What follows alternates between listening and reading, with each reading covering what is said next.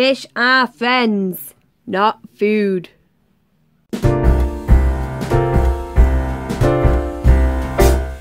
We wish you a Merry Christmas. We wish you a Merry Christmas. We wish you a Merry Christmas and a Happy New Year. We wish you a Merry Christmas. We wish you a Merry Christmas. We wish you a Merry Christmas and a Happy New Year. Morning guys, today is Thursday. I think I said last night that I was going out for lunch with my dear friend today. It's not today, it's tomorrow. I keep getting my days mixed up. It's 7:15. Yes, I am in town. I have made it. I will be in work probably for 7, which is fantastic. Means that I can finish not long after 5. Yes! And I went to bed last night. Normally, when I'm up this early, I've not been to bed. So it's a win-win. So yeah, I'm going to go now. I'm going to treat myself to a bacon butty. Because even if I'm in early tomorrow, I won't be having one because I'm going out for lunch. Let's get this day done.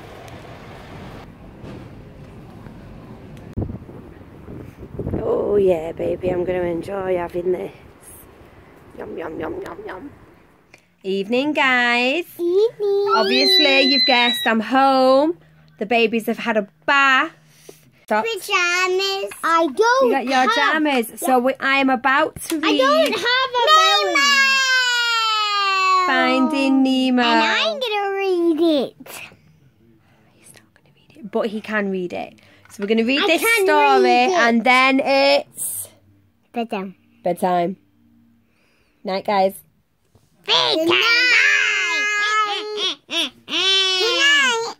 I'm a nice shark, not a mindless eating machine. Fish are friends, not food.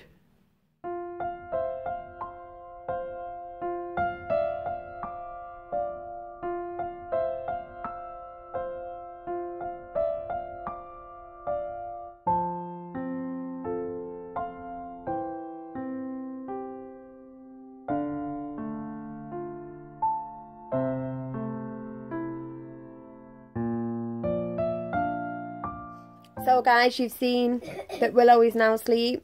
Jacob was reading and he stopped literally just... But I'm still awake. Yeah, just as I stopped filming him reading the story to himself. So now we are just about to watch the... Right, I always get confused with the two brothers. Is it Richard or David? David. David Attenborough programme about chimpanzees. So I'm hoping it's good, but the one about the emperor penguins, if you've not seen it, you should go and watch it, but it's very upsetting. So I'm hoping that this one is not upsetting because it's going to be more upsetting. I do love chimpanzees. I'll let you know what I think of it afterwards. It's going to Great a threat that he and his group face. In Senegal right now, I'd say the main threat to chimpanzees is the gold rush, which just obliterates huge areas. Less than a decade ago, the prices of gold rose and people have intensified gold mining, and so that really has increased the number of people here. Chimps here have lived alongside people for thousands of years. David's group has so far adapted to life alongside humans in a remarkable way. But with such demand for these minerals and